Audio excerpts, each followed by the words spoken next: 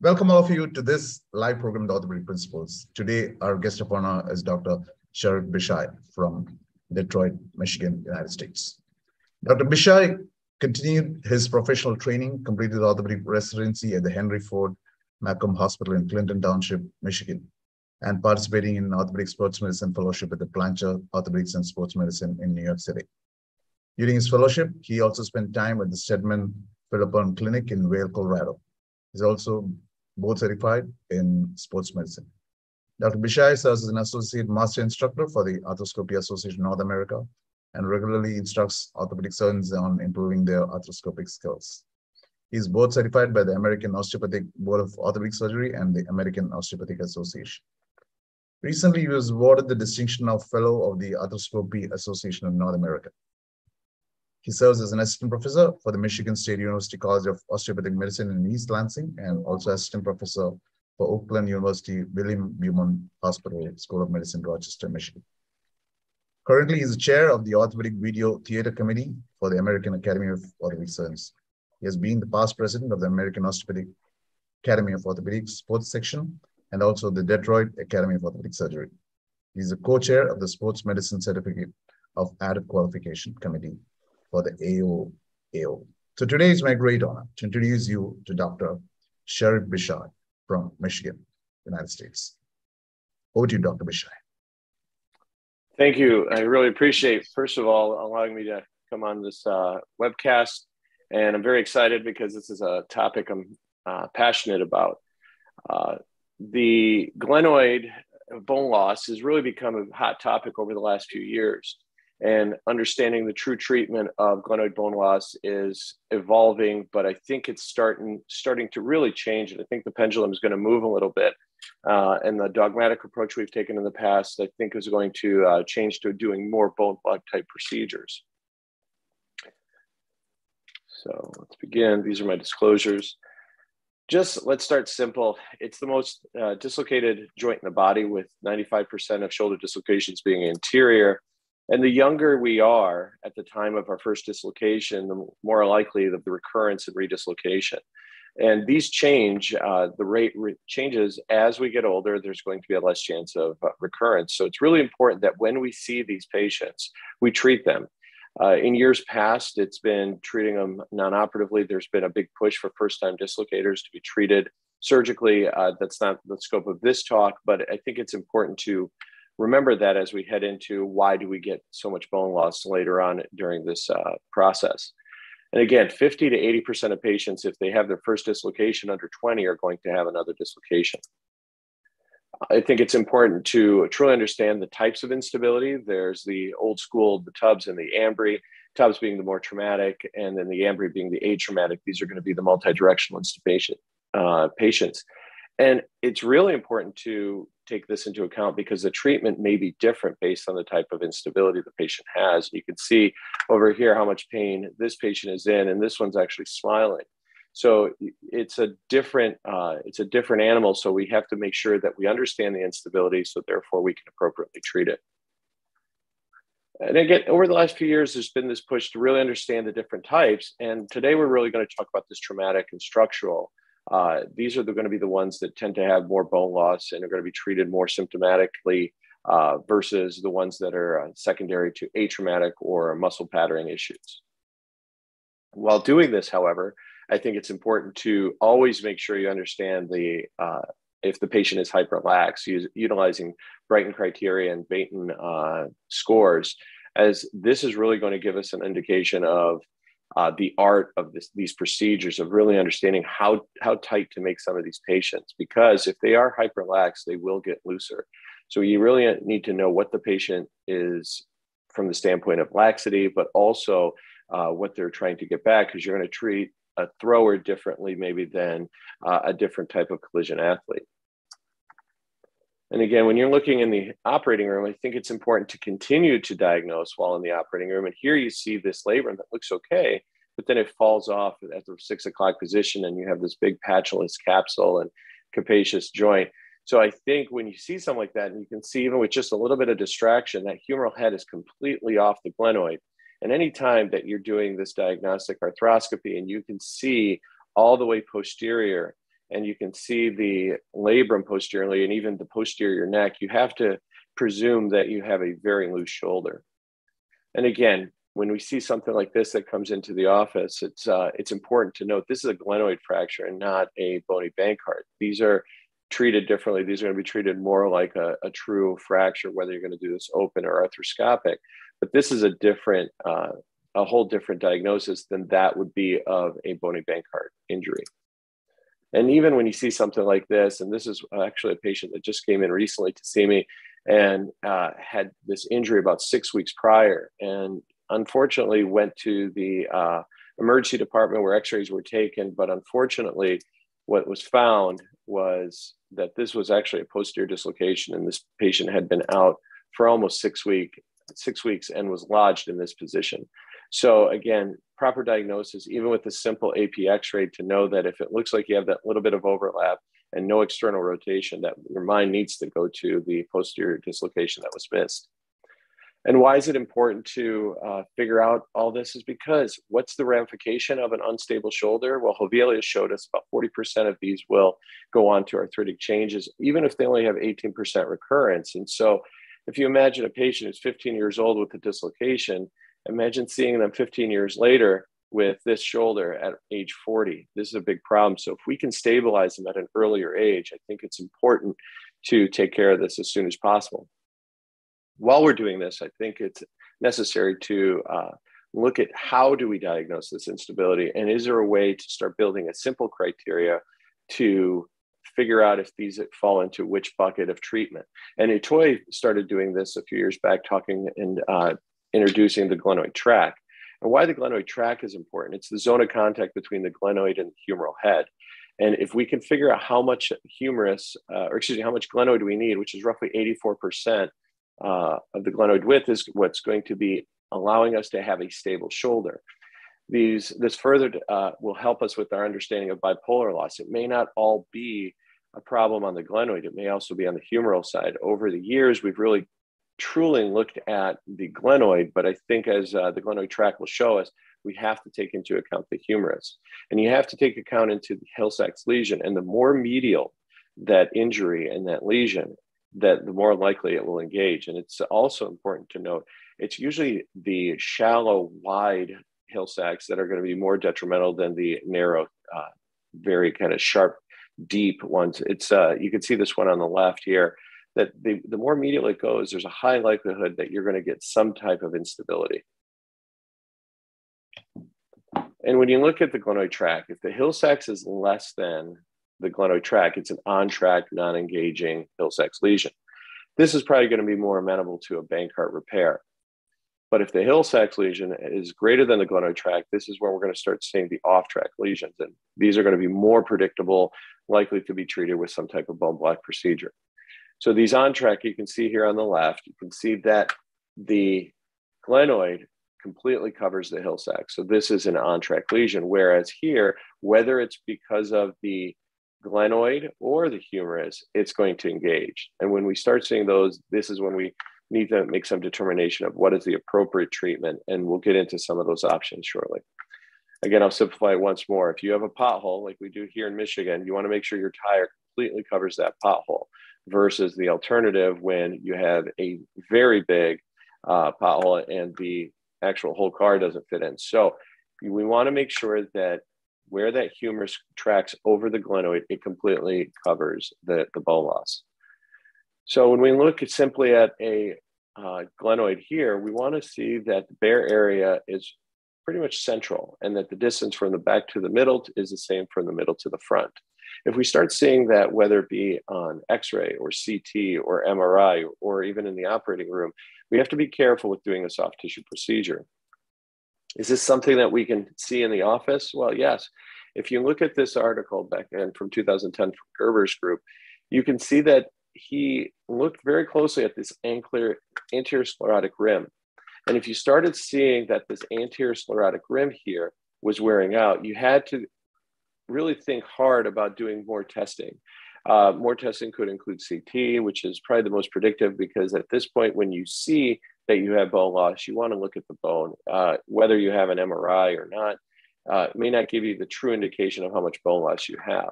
But again, he found that it was 100% specific for anterior bone loss. So get this in the office. I think it will really help you determine how much bone loss you really have. At the same time, the Bornajau view is very helpful. And if you go to my X-ray tech's office in both of my offices, you'll actually see these pictures. This is how they remember to take the appropriate films. And it's important because, again, you might be in the office, but it's all you need is the indication of there is bone loss so that you can ask for further imaging.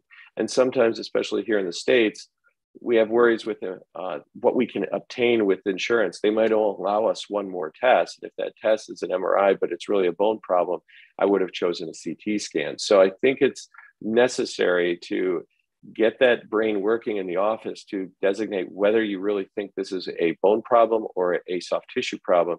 And from there, make the appropriate further diagnostic testing that you need for the patient. And why is it important? Because if you think of even as the first time dislocator, 6.8% or called 7% of these patients have bone loss. But with recurrent dislocators, almost a quarter of the patients have some type of bone loss. It's different for each patient. Some may have a little, some may have a lot. But imagine that somebody who has recurrent dislocations, 1 in 4 of those patients has some type of bone loss. So the goal is to be a preservationist. We want to fix these early. We want to prevent the bone loss and the arthritic changes that come thereafter. Is there any predictors of bone loss? This was a great article back in 2020. This actually won the Neer Award. Bone loss was seen mostly on the posterior humeral head, the Hill Sachs, and then the anterior glenoid, and then combined about 20%. 81% of these had an increase of bone loss with each additional dislocation. And again, patients with glenoid bone loss of greater than 10%, any athlete to dislocate a second time had a 257% more likely problem to have more bone loss with more than one dislocation. So it's important that we really listen to our patients, get the appropriate testing, and really be prepared for having the appropriate treatment for their pathology. In past years, this has been very helpful, the Instability Severity Index score. And again, it doesn't take a lot to get to a point where a bone block procedure is necessary. I think in past years here in the US, it was looked at that it was probably too aggressive and that it really pushed everybody towards some bone block procedure. But I think the US is starting to catch up and realize that this is probably very close to the true need of what these patients need, from maybe changing that dogma of these soft tissue procedures towards a bone block procedure. So here's one of my cases. So at first glance, it looks like you can see everything looks okay, but then you start seeing the Hill Sachs there. As you come back around, you can see anterior bone loss. You can see this labrum, although there, even if I fix that, it's probably not the best bone block for the patient, the glenoid, I should say. There's too much glenoid bone loss that even if I fix that labrum, it's probably not going to give them the best outcome and likely to go on to fail. So here you go, as we externally rotate, you can see that this will engage and therefore an off-track lesion, and this patient went on to have an arthroscopic Latarjet. So going back to what we started talking about, looking at the glenoid, Boileau looked at this and said this was about 25% was the indication for Latarjet. And so I think he was on the right track because he equated more on the glenoid side because we weren't really looking so much on the humeral side. But I think as we look at all this now and combine the two, I believe he was definitely on the right track and was appropriately treating these with bone block procedures. And again, what is that critical value? Over the past few years, it's come down. In 2017, we saw this great article, 17.3%. Then we saw in Tain Lee's group that it was 15%. And more recently with JT Tokish's group, it was 13.5%. So we see these numbers come down significantly. And it's important because if we don't really take into consideration the bone loss and just presume every labral tear or every Bankart tear and instability is the same, we're probably going to be treating too many patients with the wrong procedure. And now we've decided, let's go on to a coracoid transfer, but there's different options now. There's a European model, which is more of the inferior coracoid placed against the anterior glenoid versus the congruent arc. We use the medial coracoid placed against the anterior glenoid, utilizing its curvature to be flush with the bone and the cartilage. So therefore, essentially deepens the socket, but also gives you a congruent arc. De Beers' group looked at this and found that there's increased contact stress and pressure with the traditional Latarjet. However, the congruent arc, although flush with the glenoid, it decreases the contact forces. You're still using bone instead of cartilage at that level. The European indications, I put that in quotes, is they tend to be, or at least we once thought in the States that they're more aggressive. I think they're right on. It's bone loss, anterior or posterior. It's a collision athlete with a primary dislocation. It's a revision of instability from a previous soft tissue procedure. And if the patient has poor tissue or a poor capsule, this is where this is necessary to do the Latarjet, whether it be open or arthroscopic.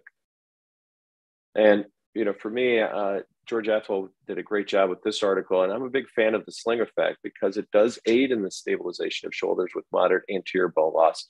And it has this, the chondroid tendon leads to this dynamic sling effect, especially with that arm and external rotation and abduction. So to me, the sling effect is important. An article a couple of years ago, also a near award-winning article, did show, however, that it did not necessarily make a difference in the overall stability of the shoulder. So with that being said, my colleague, Dr. Ivan Wong in Halifax, Nova Scotia, had tried the Latarjet. He is a lateral surgeon and did not like to try to do the Latarjet arthroscopically in the lateral position. So he created the anatomic glenoid reconstruction. And what's nice about his is I think, a little bit easier, whether you do it in a beach chair or in a lateral position. You don't have to worry about the chondroid tendon. You actually can do this very simply by just pulling the subscapularis down. There's no subscap split. And then once you have that bone appropriately aligned, then he'll bring the capsule to the paleoglenoid. And therefore, if this doesn't give you enough stability, you still have the bone block anterior to this. So I think this is a great option. Again, just a different option, but we're both saying the same thing. Do something with the bone and not just the soft tissue. In his work, he found that he didn't have any neurovascular injuries, adverse effects, admission to hospitals, bleeding, infections, or implant failure in his initial paper. What he did show is that the full graft went on to union, and at this time he was using screws, and we'll get into that shortly. His graft positioning was flush in about 93% of his cases, and he had excellent positioning vertically as well. One of the things he did note was resorption, and he saw about 87% had less than 50% resorption. And there's something to be said about that. And it doesn't necessarily mean it's because of this procedure. It does, however, show that in the studies he's continuing to work on is really understanding what is the exact size he needs. Wolff's Law is really impactful here in the sense that if he puts too big of a graft, it is going to resorb to exactly what the body needs. So he has kept track of all the sizes of all his patients. And in time, he's going to be able to publish and show us how big of a piece of bone and cartilage we need for each patient. And I think it's going to allow to see less resorption. Again, he did show in his paper here that he did have higher resorption. However, there's no statistical significant difference between the final surface area, the size of the grafts, and the AP dimension of these reconstructed glenoids. Now, let's look at Latarjet versus Bankart repair. And I think many of these, as we look, will be because over time, I think there is continued instability because there was some glenoid bone loss, and it could have been very subtle because somewhere around that 2-year mark, we really see this big dip in how many of these go on to fail. And when you looked at this study with a follow-up of about 6 years, there was this instability or apprehension in about 11% of the Latarjet patients versus 42% of the Bankarts. And then overt instability, meaning they actually dislocated, was only 3% versus about 13% of the Bankart group. So again, the Bankart group was inferior to Latarjet, and the difference, so here was the quality of the outcomes decreased over time. You have to really make sure that you have enough bone. It's not to say that the Bankart is a bad procedure. I just think that many of the Bankarts that have been done, including many of my own, probably had some bone loss. And therefore, we have to be very careful about really understanding the bone loss before moving forward with the Bankart.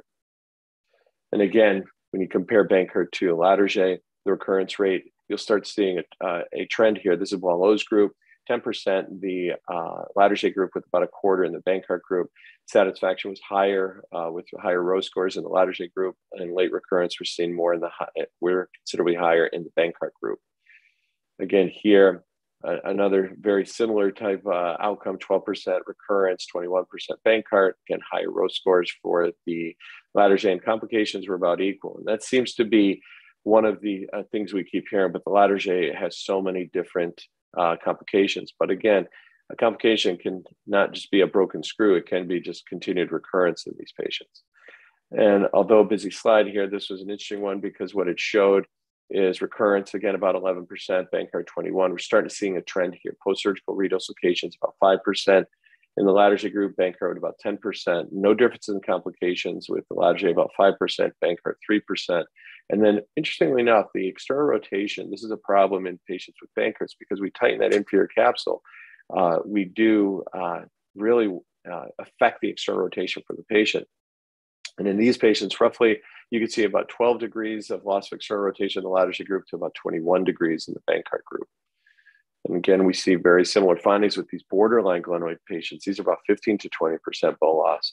The clinical outcomes were the same with Bankart versus Latarjet, but significantly lower recurrence and less external rotation limitations with the Latarjet patients. So even though we're not talking the 25% bone loss, we're talking towards that 15% bone loss that we saw earlier. It's important that maybe Latarjet or some type of bone block procedure is the appropriate treatment. Busy slide, but within this, we do see that in Latarjet, fewer recurrences, improved patient-reported outcomes, and more external rotation compared to that of Bankart in this recent study. We'll start again. Lots of trends will really pick up. These were our first 46 patients treated arthroscopically between December 15 and April 21. Looking at external rotation at 0 degrees and external rotation at 90 degrees at 3 months and 6 months. And then we looked at and compared to their contralateral arm as long as they didn't have any previous pathology or previous surgery. And what we did find is that there was a significant loss of only 5.11 degrees. So literally about 5 degrees at final follow-up. Doing these external rotation after arthroscopic Latarjet. So is 5 degrees enough to say that that's still a significant amount, or is it inconsequential? Well, depending on the patient, in many of these, it was inconsequential, comparatively speaking.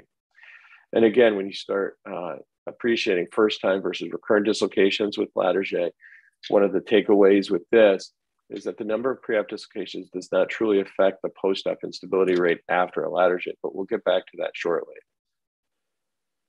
And again, here, when you look at this study, high redislocation rates after arthroscopic revision, Bankart, with poor patient-reported outcomes compared to revision open Latarjet. So if that patient needs a revision, a second arthroscopic revision Bankart may not be the appropriate procedure. Again, this level 3 study looking at group 1 of failed Bankarts versus primary Latarjets. What was found here is a Latarjet after a failed Bankart was not equal to a primary Latarjet. Those patients actually did worse. So we have to be careful of the previous thought process of the Latarjet will come after a failed Bankart. And so we really need to understand going into surgery what the right procedure is so that we can appropriately treat them. Because if we know that the primary Latarjet is going to do better than a revision from Bankart, then we need to offer that to the patients appropriately. Again, in this level 3 study as well, average age about 27 degrees, the salvage Latarjet had a higher rate of recurrent instability. So it's important here, recurrent instability from a primary Latarjet was 9.1% versus a salvage Latarjet was 21%. So a prior failed Bankart has a higher failure rate after salvage Latarjet. And then remplissage has been thought, well, maybe if there's just a little bit of bone loss, maybe if we tied this in with the remplissage and pull that humeral head back and give it that restraint. But here you can also see that there's about a 12% dislocation rate at about 5 years. And a remplissage is probably not the best offering for a patient who's a thrower, because about 2/3 of these complained of decreased range of motion, as well as about 60% of them had problems throwing. So if you have a thrower, maybe remplissage isn't the best option for them. And again, when you do these, don't place them too medial. And it does obviously know it restricts motion. So a little bit of internal rotation when tying the knots is helpful as to not over tighten them. And as we continue, what about remplissage versus Latarjet? Here you can see with these off-track lesions of patients, somewhere around 10 degrees, or 10% bone loss. Similar clinical findings, but higher complication rate with the Latarjet. However, the Latarjet is a better choice for those collision athletes for those greater than 10% bone loss.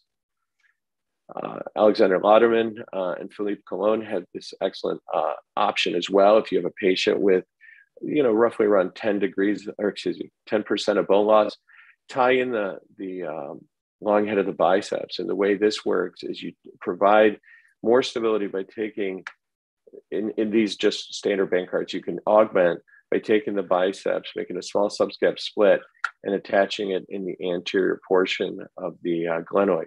So essentially what you're trying to do here is make a sling. And with this dynamic anterior stabilization, it showed that it can significantly help by significantly less reactive anterior translation in patients with 10% glenoid defects. And so if you have a patient that maybe doesn't fully need a bone block, but is maybe a little bit of bone loss, right around 10%, maybe adding the biceps will be helpful in these patients.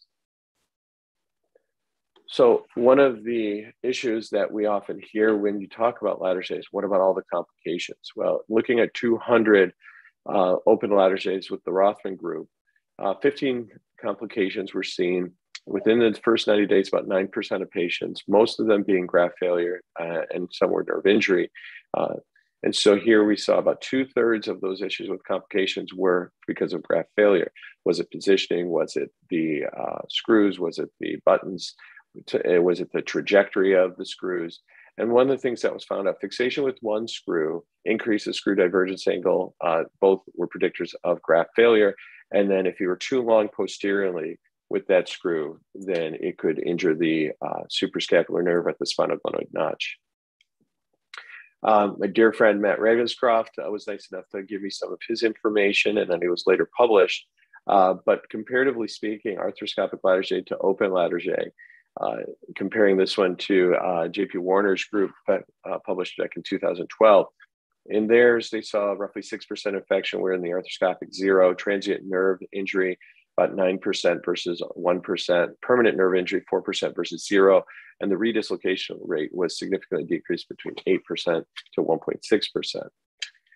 So CT planning is very helpful, and Hardy did an excellent job in this paper showing us, is there a way that we can maybe assess how long the screws have to be ahead of time? And so one of the things was shown here is if you figured out the height of your coracoid in the CT, and also this position here in the glenoid where you would like to put your screws, which is about 7 millimeters from the joint and at roughly about 20 degrees. And you add those two, it'll give you a pretty good indication of where that screw length should be. Because more than 5 millimeters from the tip to the screw to the posterior cortex was predictive of the suprascapular nerve injury. And when we see those, you can see that if you take that into account, you can actually be much closer and obviously less than the 5 millimeters that we need by using this very simple CT scan tip. And again, our complications within our first 51, minimum 6-month follow-up, we had an overall revision rate of about 7% for these 4 total patients. Most common was coracoid graft loosening or non-union. One patient here in this x-ray did fall on post-op day 0 coming home from the hospital and needed a revision. And so you have to be careful, but at the same time, as you get better with doing this procedure, whether arthroscopic or open, you'll see that although there is a learning curve, your complication rate will come down. 75% of my complications were within the first 25 patients that I did. This was recently discussed at the ANA meeting in San Francisco a few weeks ago. And there's been this big push to start using buttons because maybe screws are problematic, as we just discussed. And so Ivan Wong, again, I thank him for these slides, but screw fixation has better patient-reported outcomes than button fixation for arthroscopic anatomic glenoid reconstruction with distal tibial allograft when he matched this cohort. And he wanted to compare 2-year data with screws versus the buttons. And when you look at his population of roughly 18 patients in each, very similar, no significant differences between the two groups. One thing, however, was there was a higher failure rate with the buttons. He saw 39% failed in the button group and had recurrent instability, and the same 39% needed a revision procedure. So although there was an 11% revision in the screw group, it was actually just to remove the screws, but they actually all remained stable. So we need to be careful. And in some of these patients, he actually saw complete resorption of the graft in the button group. And that's what he saw here. And what he took away was maybe possibly it had something to do with the size of the glenoids. And so here he saw that the smaller glenoids tended to have the failed buttons. So be careful on those patients. But it was difficult to assess if they truly had enough compression to lead to healing of the bone block. And so in many of the cases that he saw, those 39%, there was very little, if any, of the graft left behind. As you can see here, he had these that where he only saw at 24 months, only saw the buttons, but at 4 months, they looked really good. And then they went on to fail. So they needed a revision procedure. So when you're looking at graft position, whether it be an anatomic bone block, which is going to be flush, versus a Latarjet, which is going to be about 4 millimeters medialized in line with the subchondral bone and not the cartilage, you need to make sure you appropriately position these because that's going to make all the difference. So we don't want to be too medial and we don't want to be too lateral. We want it to be just right. And how can we do that? Well, again, this article by Hardy did show that in his 51 patients doing them arthroscopically, he found that he actually felt that he had a better position. The CT's post-op also showed this. You can have better lateral positioning towards the subchondral bone and not too medial, and also from superior to inferior, better positioning as well. And what does it look like later? This was a patient I did have to take a screw out, and this was what time 0. And you can see that it does fill with some fibrocartilage. And that's why it's important to make sure that you're with the subchondral bone and not all the way to the cartilage if you're doing a Latarjet, whether it be arthroscopic or open. And here we see that the graft is here. And what do they look like throughout their recovery? At 2 weeks, a little bit of forward flexion here, abduction, a little bit of internal rotation. And I only keep them in a sling for about 4 weeks. I start their therapy at 2 weeks. Here they are at 6 weeks. She's good for good elevation, good abduction. You can definitely see that there is a difference. She's still a little bit captured in that shoulder. And you can see she doesn't have as much external rotation, but by 12 weeks with continued therapy, almost equal and symmetric external rotation, forward flexion, abduction, and then external rotation at 90 degrees and also behind her back. In that same article by Hardy, we noted that arthroscopic versus mini open also required a significantly less amount of narcotic use. Here in the States, we have a big problem with opiate abuse as well as opiate addiction.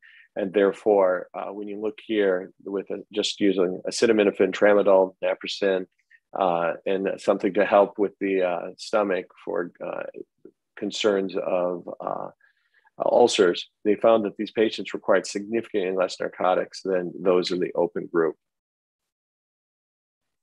And then whether you're doing it arthroscopic or open, I switched in 2015 to doing it arthroscopically, and 51 patients were the ones we looked at. The first 25, again, had the highest complication rate, which we showed was about 3 in the first 25 and 1 in the second 26. But again, it was consistent with the literature with Lauderman and Bonneville, Getz, and LaFosse. So if this is something that you want to see or do, I think there's plenty of surgeons around the world. I was lucky enough to go see LaFosse and Ravenscroft and Athwal and Favorito to allow me to learn how to do this amazing procedure, which has been very helpful in my armamentarium for instability. And you can also see that after the 25, my time came down, not that it's based on time, but if I'm more efficient, I know that there's less likely chance of complications. I went from about 115 minutes to about 82 minutes. And so in these patients here, now that we've stabilized these patients, how do they get back to sport? Well, here you can see 47 patients, roughly about age 25, minimum 2-year follow-up, but 90% of these patients return to sport. But be careful of the overhead athletes and the martial arts patients. They tend to have a lower return to sport than the non-collision, non-overhead athletes.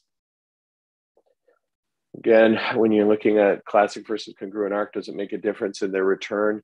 Overall, about 87% return to sports, 92% return at about the same level of those.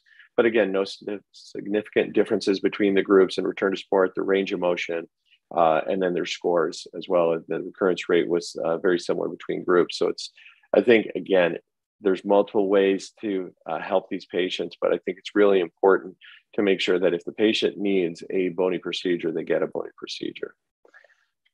Should return to sport after Latarjet here. Again, overall rate to return was about 88.8%, with about 72% returning to the same level.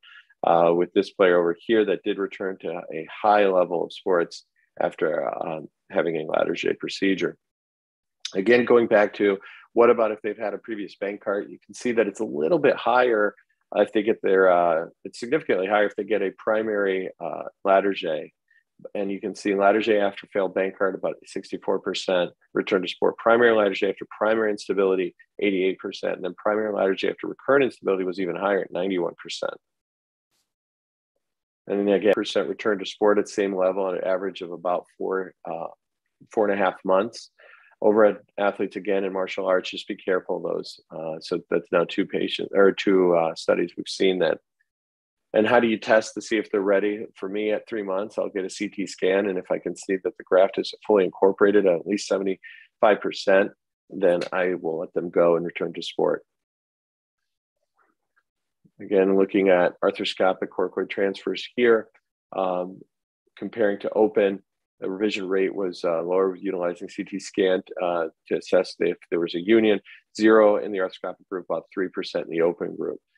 There was, however, a slightly decreased external rotation loss in the open group, but no difference at abduction and external rotation. And again, no difference in recurrence. CT evaluation, again, looking at non-union rates. The open group had about 12%, arthroscopic group about 2%. Graft osteolysis was seen more in the open group than the arthroscopic. Graft fracture rates very similar. And then placement from the 3 to 5 o'clock or even 2 to 5 o'clock position. It's interesting. If you looked at the 3 to 5, there was a difference. But if they looked at the 2 to 5, which means you have a bigger graft, there was no difference.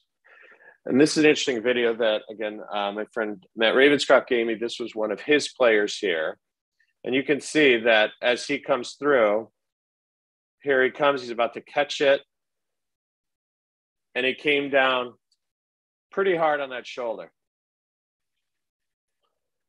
But what he did is he sent Matt this note, and he said, this okay sign was actually for Matt, telling him that that after that fall, after that hard slam that he took with the elbow and shoulder, he was doing okay. And he was actually 3.5 months out from his arthroscopic Latarjet. So you can see, you can come back to a very high level of sports and you actually take a pretty good hit, and that shoulder will remain stable. So in summary, I think it's important when seeing these patients, as they are seeing us, and we need to make sure we're seeing them, that we have appropriate workup, a good CT, a good MRI if we can. We really need to take into account on track versus off track. We need to make sure that we're aware that 13.5% of bone loss may be all that is necessary for a bony procedure. A first-time dislocation in a younger patient, it's important that we fix these acutely, especially if they're a collision athlete. And again, I've given you many different options with bone to utilize. I think that one of those is probably the appropriate treatment. So we might argue and say that a free bone block is fine, or you need the sling because you have the coracoid. We might discuss that the coracoid needs to be positioned this way versus that way with the congruent arc versus the traditional. But we're actually all saying the same thing. It's very similar to the biceps tenodesis conversation. We're all saying do something with the bone. And so I ask you to continue to learn as I have, and I know I have a lot to go, but I think that there is a position here where we're probably not doing enough of these bone block procedures, at least here in the States. And I think we're going to start seeing that change. And I think we're going to give our patients better outcomes because of it. Thank you. Thank you, Dr. Bishai, for that very comprehensive presentation. Every slide has so much of information. It does. Sometimes they're pretty busy slides, I won't lie. Yeah, I'm sure, because it works as a very strong archive. Someone wants to check out later, they can go through it. Just a few questions from our side. Now, sure. There are some surgeons who believe in a 3-dimensional MRI. For example, some surgeons have looked at that, and so you can avoid a CT. You can avoid Because invariably you need a CT to look at the bone loss and you need an MR to look at the soft tissues. So what is your take on that? A three-dimensional MRI so that you can avoid a CT? I think if the information is very similar, I think, yeah, that would be fine. I don't have the opportunity to get a 3D MRI at this time. So for me, if I know a patient has multiple dislocations and maybe I see that anterior sclerotic line is missing on the x-ray, then I will go to the CT scan if I'm only allowed one. I think that gives me presently more information. But at the same time, if the MRI was able to give me both the soft tissue information and the bone loss information with such as a 3D MRI, I think that'd be a very valuable tool, as well as you'll decrease the radiation exposure to the patient. Thank you, Dr. Bishai. And there's a lot of emphasis on the subcritical bone loss, right? Like you said, one of the most recent papers said that 13.5% is the cutoff. And if you do a bone block, if it's less than 13.5, there is a possibility of graft resorption, isn't it? I think so. And I think it's, again, Wolff's Law. The body is going to keep what it needs. And one of the things I think we're starting to realize is, you know, we have these on track, off track. There's some new conversations of near track because it's almost off track. So these are these subcritical bone loss. I think we don't really know what to do with it. And so that's why I applaud Dr. Lauderman and Dr. Cologne for coming up with maybe adding the biceps to it, giving it a sling effect. But at the same time, you're starting to see more studies with the subcritical with bone, whether it be bone block or coracoid. So I think that we're seeing that shift. And I think we have to be really careful of just looking at the numbers on the glenoid. And that's what we've done in years past, and really take into the on track, off track, because you might still need a bone procedure, even though you'd have maybe 5% bone loss on the glenoid, but you have a lot of injury on the humeral head. And what's the right answer there? What do you do with that? Is that a remplissage and a Bankart? Is that a bone block and a remplissage? It's hard to tell. We don't know. I think that's that gray area that we're still learning, but it's becoming more evident that we need more bone block procedures at roughly around that 13 to 15, or just simply looking at off track. Thank you, Dr. Bishai. And I think the biggest debate that's going to happen is when you have a glenoid versus plus a humeral head loss, is it the bipolar lesion? Mm-hmm. And that is where our on track and off track really helps. And what are the options that we have? Suppose it is off track and there is a significant humeral defect. What are your options? Is it remplissage, or what do you have? So for me, it really depends. If it's a bigger, wider, maybe shallow, that might be, I think if you do if you have a healthy piece of bone in front, whether it be bone block or coracoid, I think you can get away with not having to do much to that. The concern, however, is when you get those deeper, those ones, and actually I tend to just do a bone graft there. I do a small incision in the back and sneak through that posterior capsule. And I've used, if there's humeral head allograft available, I'll use that. But talus actually works very well to fit those. And I use a headless compression screw to hold those in place. So that restores the humeral head, but I've also taken care of the bone loss in the front as well. And what's the role of an iliac crest bone graft? At one point of time, there's a lot of emphasis on the ICPG, but off late, with the availability of allograft and a lot of options, people are almost gone into disfavor. But do you think there's a definite role for it? I think, you know, one of the biggest issues is donor site morbidity. The last thing you want is a stable shoulder with a hip that hurts. So actually, coracoid autograft has, coracoid autograft is the obvious, but distal clavicle autograft has been helpful in some of these as well. And I think that also with the iliac crest, our biggest concern with allograft was bone loss, resorption. And I think what we're seeing now with better techniques, maybe better screws that give compression, is that you're not seeing that resorption as much. And so I think by not needing to take an autograft, now, if you're in an area of the world that doesn't have an allograft option, I think it is a great option for these patients. So the patient can offer you either distal clavicle or iliac crest, because you just need something to deepen the glenoid to have that humeral head register better. Thank you, Dr. Bishai. Just one last question before we wind up. There's a question on the chat box by Dr. Mozimul Siddiqui. And the question goes like this. How do you measure HSI, the Hill-Sachs interval on CT, as it is from medial insertion point to supraspinatus? How will you see supra insertion on CT basically?